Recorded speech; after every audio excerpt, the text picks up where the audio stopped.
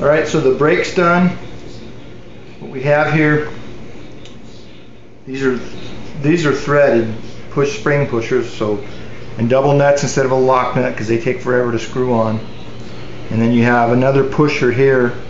There's going to be a nylon tube there that guides that. I haven't cut that yet. When you push the brake,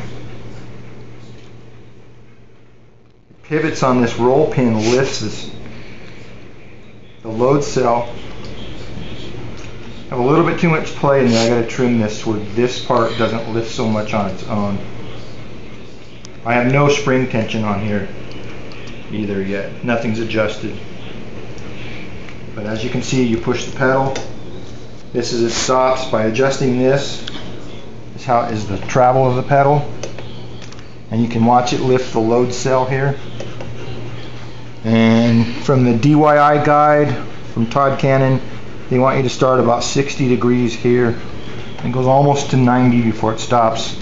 I have no idea what I want there, so that nylon tube may have to be made a couple times to get that right. This might be too much travel already right there.